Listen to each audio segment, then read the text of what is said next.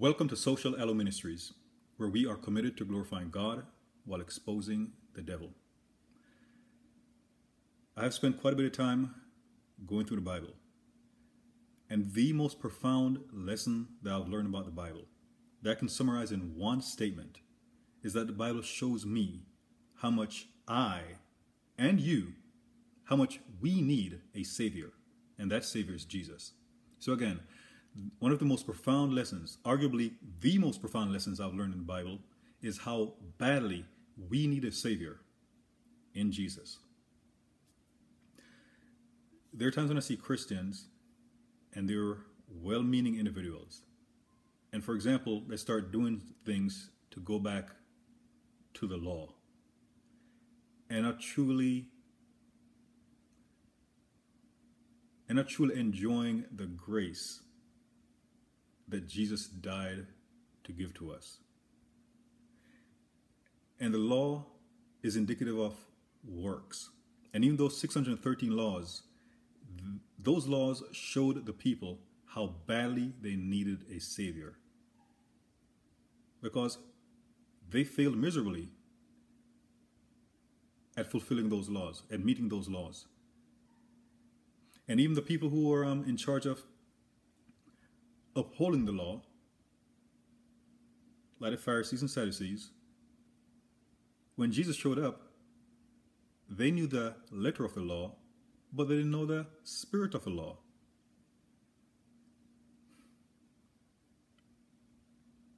We have to be careful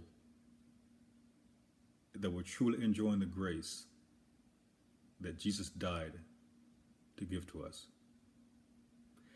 And I could say capitalize, but the thing is, some things are a free gift. However, Jesus paid the price for that gift.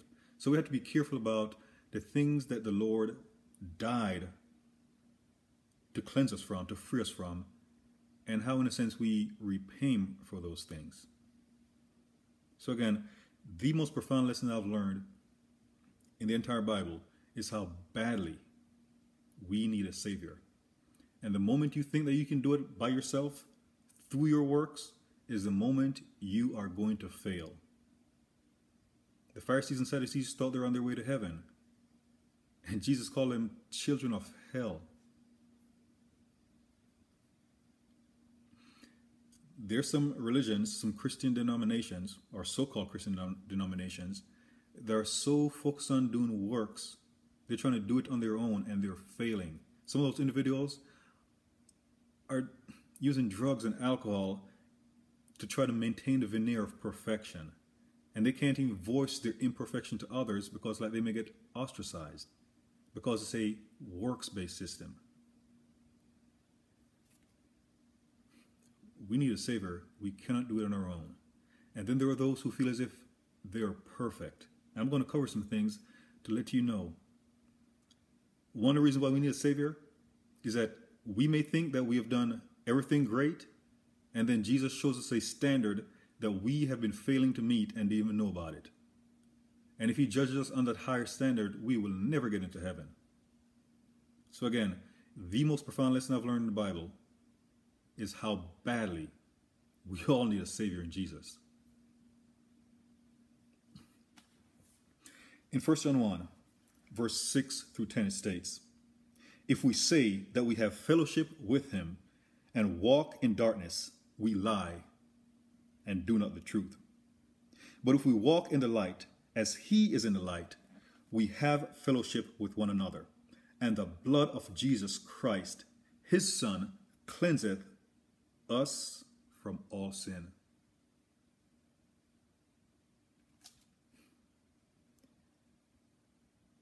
And the blood of Jesus Christ, His Son, God's Son, cleanseth us from all sins. His blood only. If we say that we have no sin, we deceive ourselves, and the truth is not in us. If we confess our sins, He is faithful and just to forgive us our sins. Again, if we confess our sins, he is faithful and just to forgive us our sins and to cleanse us from all unrighteousness. And if we say that we have not sinned, we make him a liar, and his word is not in us.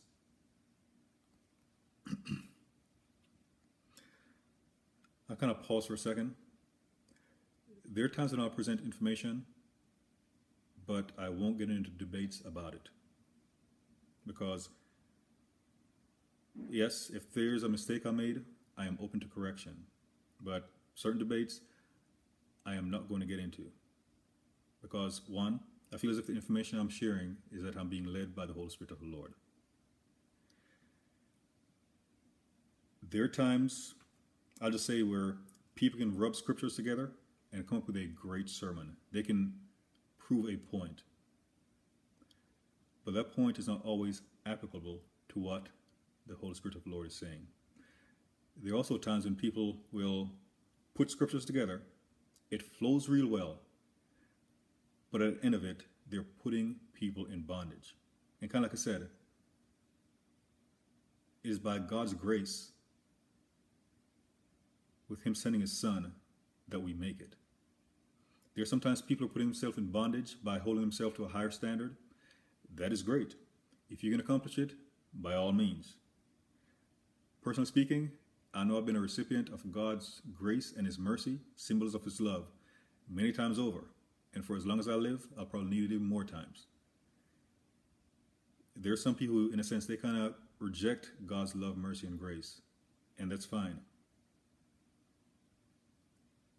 But you're missing out. But at the same point, like I said before, Jesus paid the price, and we cannot dishonor him by taking certain things for granted. And I'll cover that too. Turn to Galatians 2, verses 15 through 16. And the Apostle Paul said, "We who are Jews by nature and not sinners of the Gentiles, knowing that a man is not justified by the works of the law, but by faith of Jesus Christ." I'll repeat the one sentence again, or a couple of clauses again. Knowing that a man is not justified by the works of the law, but by the faith of Jesus Christ. Even we have believed in Jesus Christ, that we might be justified by the faith of Christ, and not by the works of the law. For by the works of the law shall no flesh be justified. After works of the law shall no flesh be justified. Again, we need a Savior in Christ.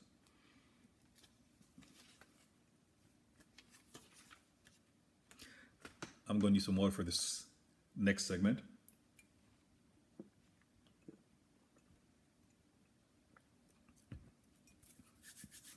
In Acts 15, starting the first verse.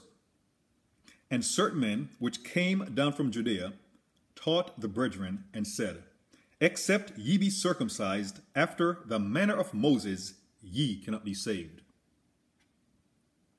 That's an example of how well-intended people come across doing things, but they're putting people in bondage, creating obstacles. Basically being a stumbling block in people getting to Jesus. So again, "Except ye be circumcised after the manner of Moses, ye cannot be saved." But is that what God said? "When therefore Paul and Barnabas had no small dissension and disputation with them, they determined that Paul and Barnabas and certain other men should go up to Jerusalem unto the apostles and elders about this question." Okay, they were going to the other apostles. One of the things, sometimes when I present things and I know it's going to be controversial, I'm very careful to let you know, seek the Lord about your specific situation. Jesus, he's our personal Lord and Savior, which is why we have to seek him with our own personal situation. There are times when people, they may get out of bondage with a certain message, and they may get back into bondage with a certain message. But they're not check in with the Lord to ensure that is what he is saying to them. Because just because you hear something does not mean it applies to you. And to continue, and being brought on their way by the church, they passed through Phoenice and Samaria, declaring the conversion of the Gentiles, and they caused great joy unto all the brethren. And when they were come to Jerusalem, they were received of the church and of the apostles and elders, and they declared all things that God hath done with them. But there rose up I see the word Pharisee or Pharisees, and even today that has bad connotation, because there are people who are like Pharisees. They're kind of so rigidly adhered to the law that they truly cannot see God's grace or how the Lord gives his grace to people in certain situations.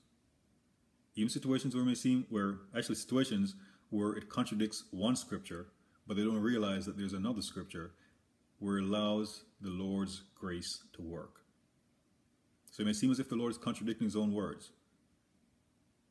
but there is another message somewhere that gives us that grace.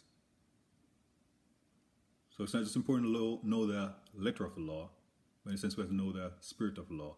Not just know the words in the Bible, but also the spirit that inspired the Bible. And that is the Holy Spirit of the Lord. But there rose up certain of the sect of the Pharisees, which believed, saying that it is needful to circumcise them and to command them to keep the law of Moses. To command them to keep the law of Moses. And the apostles and elders came together for to consider this matter. And when there had been much disputing, there have been, are, and will be conflicts within Christianity. And in some cases, that is fine, as long as we don't lose sight of Christ, the only begotten Son, who God sent to pay the price for our sins.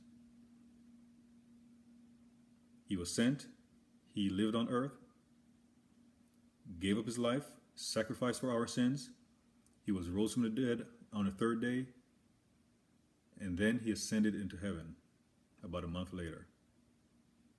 As long as we don't lose sight of that, we have to be careful that we don't get in vain arguments, discussions that have very little impact on our salvation. So again, and when there had been much disputing, Peter rose up and said unto them, Men and brethren, ye know how that a good while ago God made choice among us, that the Gentiles by my mouth should hear the word of the gospel and believe. And God, which knoweth the hearts, bear them witness, giving them the Holy Ghost, even as he did unto us. And put no difference between us and them, purifying their hearts by faith. Now therefore, why tempt ye God to put a yoke upon the neck of the disciples, which neither our fathers nor we are able to bear? It's almost like I could stop right there. Do not put yokes on yourselves that people from the past could not bear, and people in the present cannot bear, and people in the future cannot bear.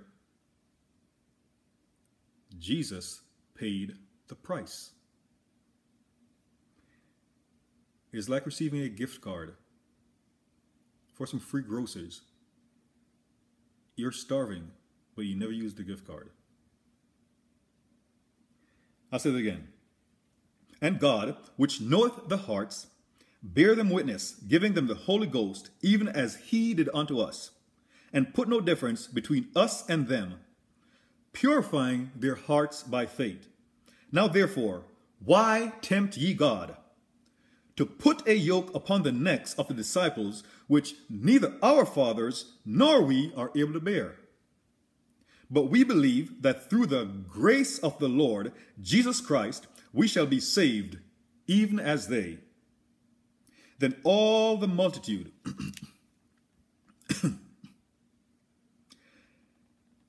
Then all the multitude kept silent and gave audience to Barnabas and Paul, declaring what miracles and wonders God had wrought among the Gentiles by them.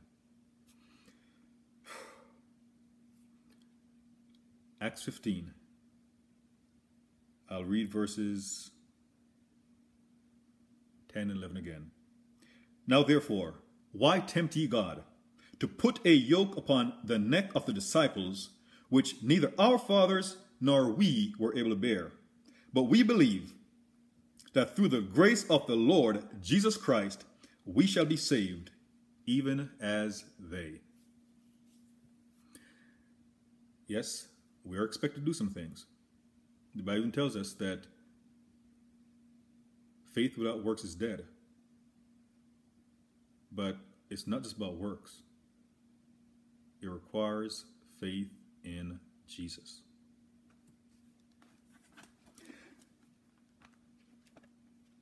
And I am a man of the Old and New Testament. I believe in the entire Bible from Genesis all the way to Revelation. And in Isaiah 64, verse 6, we're reminded of this.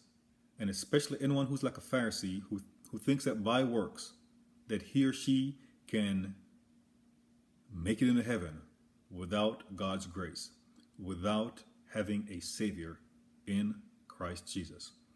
So Isaiah 64, 6. But we are all as unclean thing. But we are all as an unclean thing, and all our righteousness are as filthy rags. And we all do fade as a leaf, and our iniquities, like the wind, have taken us away. So by our own works, we're like filthy rags, regardless of how righteous we think we are. Filthy rags. God is far holy than any of us can imagine.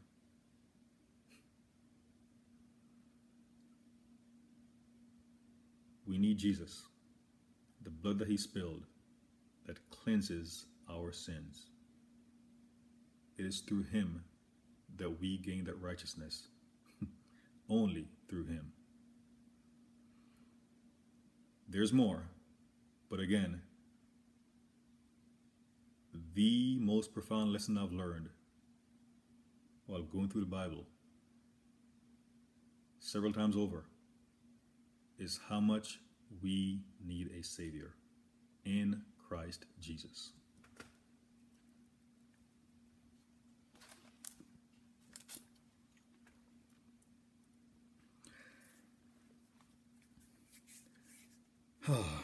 Matthew 5. Jesus said some profound words where at face value, if it was just by our works, he could close the gates of heaven and none of us would make it in. And some people, they put that yoke around their necks, almost asking to be judged on a level far higher than they can meet. In Matthew 5, verses 20 through 28, Jesus, our judge and Savior, said, For I say unto you, that except your righteousness shall exceed the righteousness of the scribes and Pharisees, ye shall in no case, enter into the kingdom of heaven. So again, for I say unto you, that except your righteousness shall exceed the righteousness of the scribes and Pharisees, ye shall in no case enter into the kingdom of heaven.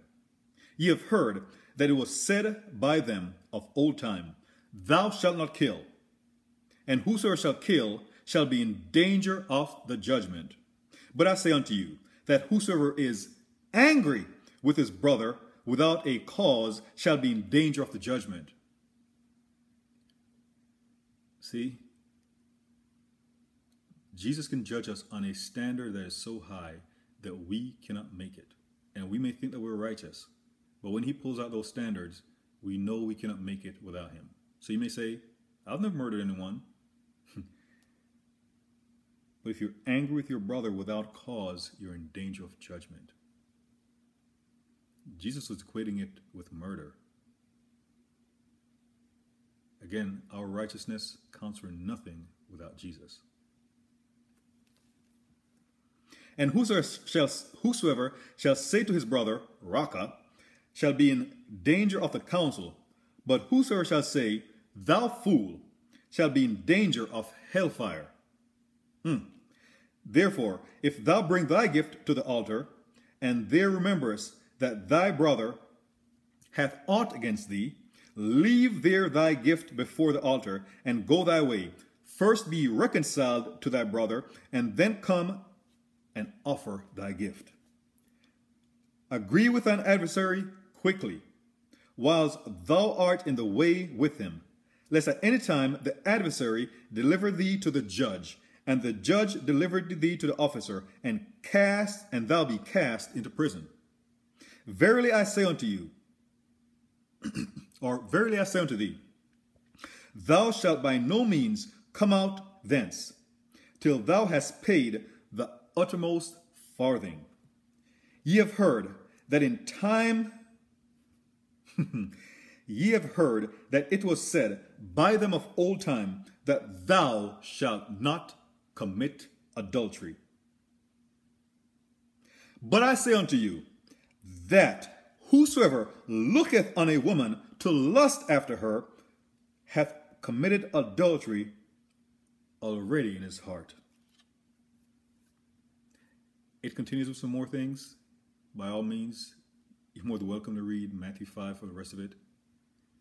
But some people are saying that they've never committed adultery. But Jesus is saying that if you've looked at someone lustfully, you've already committed adultery. It's kind of like, wow. So again, we need Jesus.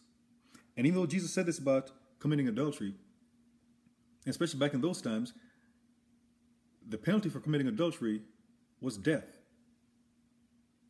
Yet in John 8, verses 1 through 11, we see an example of God's grace. Because there are times when the devil, he will get you into a situation. And he gets you there because it's like a trap door. Where, in a sense, you go down a slippery slope, you slide into the trap door, and you're unable to come out. And you will be without Christ. There are times when the devil will think that he has you pinned down, and he can find scripture to tell you that you are now condemned because you got into that situation. Whether you knew it or not, whether you were willing or not, you're now condemned because you got into that situation. But we have to remember, there's a God. So again, Jesus is talking about adultery, and how he even mentioned adultery, just looking at someone lustfully is committing adultery. Yet in John 8, we see how the Pharisees, they tried tempting Jesus by bringing a woman to him who had been caught committing adultery. She and the man she was with should have been stoned to death. That was the law.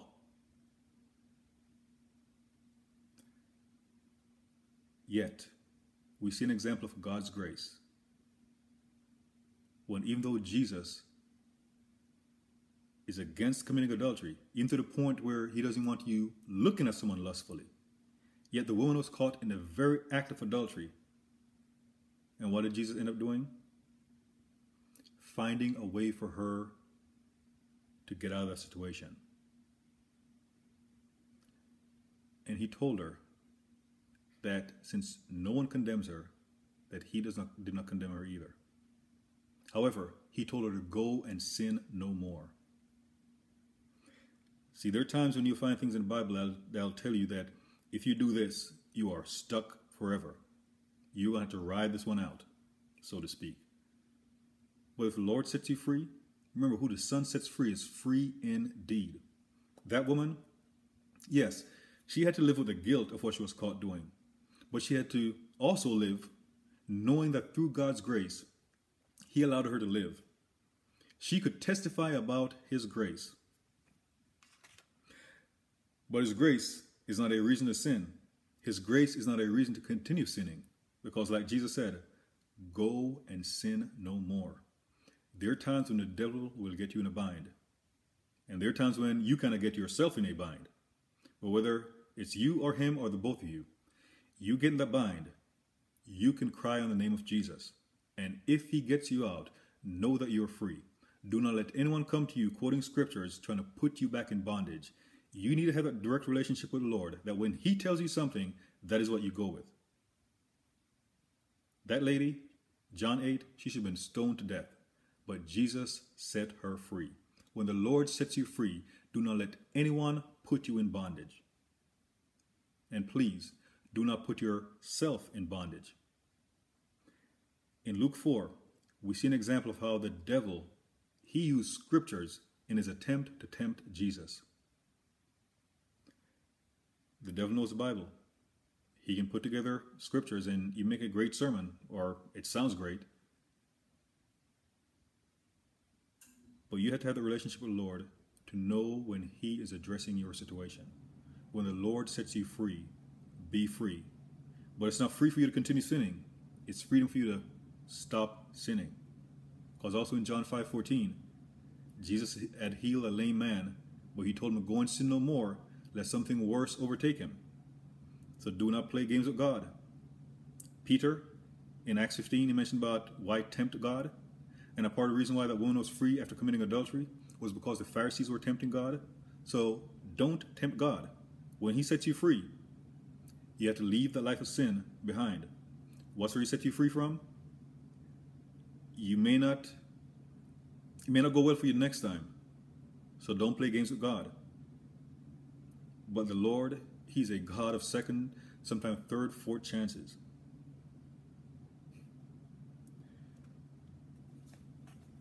And also part of the reason why he set that woman free. In Exodus 33, verse 19, the Lord and Moses had an interaction, and the Lord is going to pass before Moses. And he said that he was going to proclaim his name before him. And then he said, basically, that I will be gracious to whom I will be gracious, and I will show mercy to whom I will show mercy.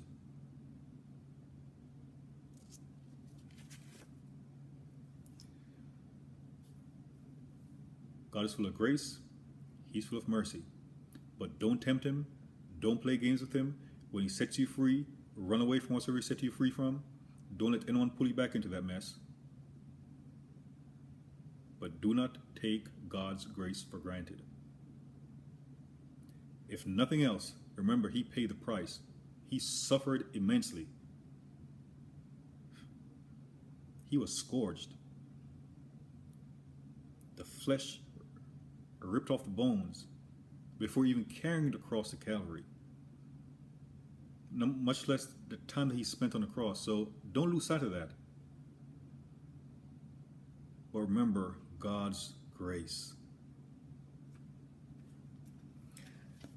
And I close this exhortation with this one scripture. And I hope that if you've been subject to bondage, spiritual oppression, even well-intended people trying to put you back in bondage with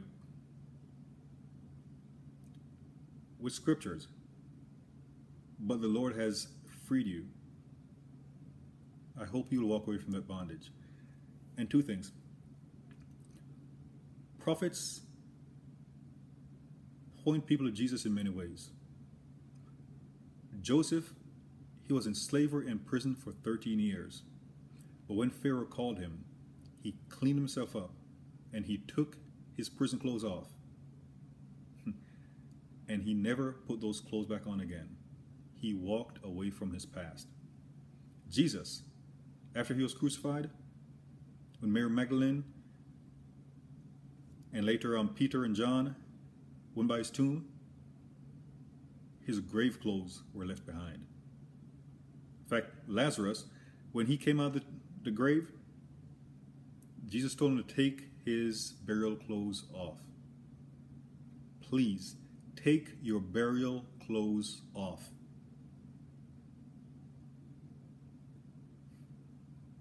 Take your burial clothes off. Take your prison clothes off.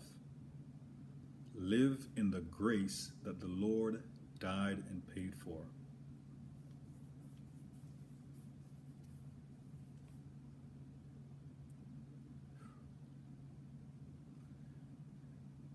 In Romans 8, verse 1, there is therefore now no condemnation to them which are in Christ Jesus, who walk not after the flesh, but after the Spirit. I say again, there is therefore now no condemnation to them which are in Christ Jesus, who walk not after the flesh, but after the Spirit. You have to know when a person comes to you, what spirit that person's coming to you with. In Matthew 7, verses 21 through 23, Jesus talked about people coming to him saying, Lord, Lord, do we not prophesy in your name, do many wonderful works in your name? And Jesus will tell them that he never knew them. It is one thing to know the words of the Lord, but you also have to know the Lord, the Spirit of the Lord, and what he's doing in your life. I mentioned about adultery earlier. Even in the Old Testament, when David committed adultery with Bathsheba, he and Bathsheba should have been killed. The Lord punished him, but he forgave him. The Lord punished him, but he forgave him. David is a recipient of God's grace. And when you go through the rest of the Bible, you don't hear about David committing adultery anymore. He learned a hard lesson. There are times when you will go through things. The Lord will punish you. He chastises those who he loves. So he will punish you, forgives you, and he sets you on a new course. In some cases, he sets you back on a course where he wanted you to take in the first place. Some people, they won't know what you went through for the Lord to get you through the mess, out of that bondage, and onto the path of freedom. And they will try to put you back in bondage. When the Israelites were liberated out of Egypt and they were wandering in the wilderness, they start craving the leeks and onions of their captivity. When you're set free, please be free. So again, Romans 8, verse 1. There is therefore now no condemnation to them which are in Christ Jesus, who walk not after the flesh, but after the Spirit.